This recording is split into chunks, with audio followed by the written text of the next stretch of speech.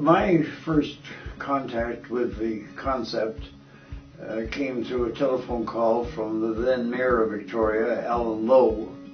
who had just received a report from a task force that he had put in place in 2007 to take a look at problems that were increasing in Victoria and hadn't, prior to that, been of major significance, dealing with people on the streets suffering from mental illness, from addiction, and from homelessness. And arising out of that study that he commissioned by a task force named by him in 2007, one of the recommendations was that there had to be a coordinated effort to deal with the growing homelessness problem in Victoria, in the Greater Victoria area. And up to that point, there had been no coordination of the effort to bring all of the various parties together.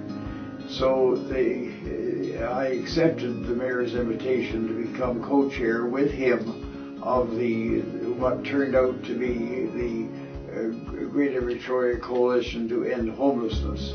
which was formed and registered under the Societies Act in 2008, 10 years ago, and of course is still functioning today, playing a very important role on this whole question of housing our most vulnerable citizens.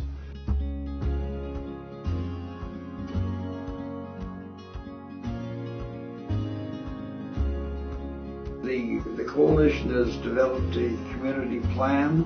which a 5-year plan, which embraces a number of concepts, one of which is Housing First, which is accepted by the coalition and its partners as the proper method to deal with the homeless problem. We've had some application of it in this Greater Victoria area in the recent past with the participation of the various parties, and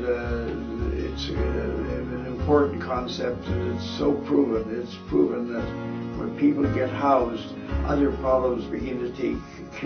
are taken care of, that they need less medical attention, and the prospects for employment can first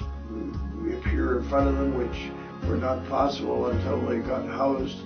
And so that's a concept that we are grappling with in the city now, but the coalition is giving leadership to that concept, and just one of the things that it's doing.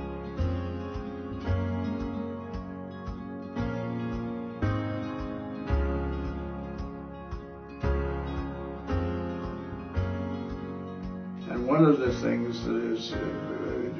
the coalition is promoting, and I think rightly so, that there be an emphasis on making housing available for members of the Indigenous community who are overrepresented in the population, who are lacking housing today. And of course, the roots of that all go back to the colonial days of many years ago, and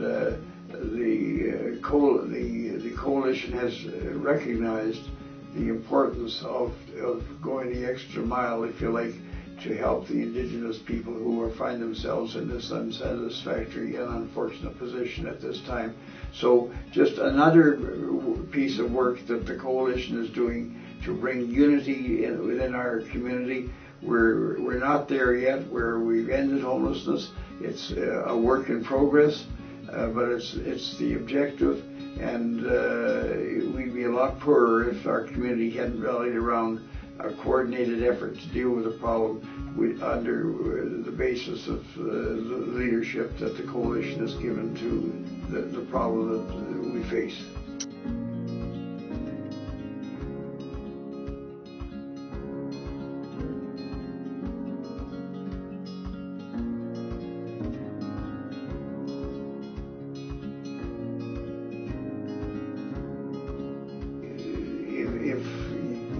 Youth homelessness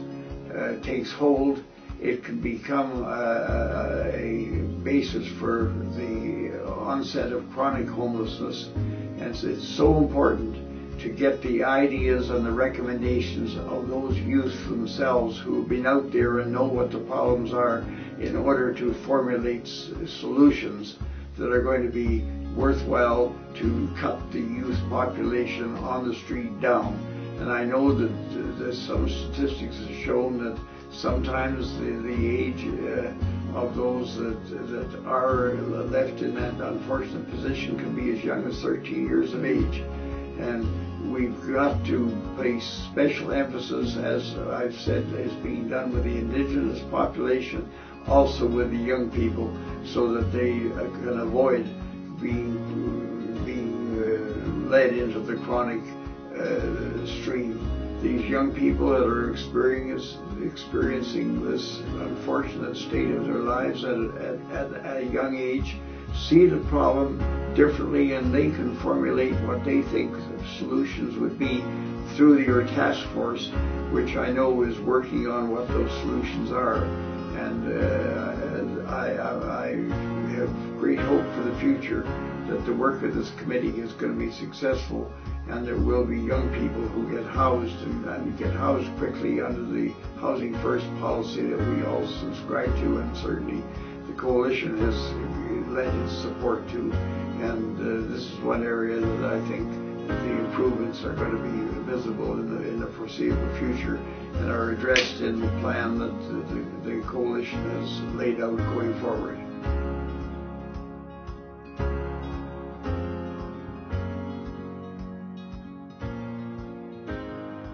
Well, I guess my hopes and thoughts for the future is that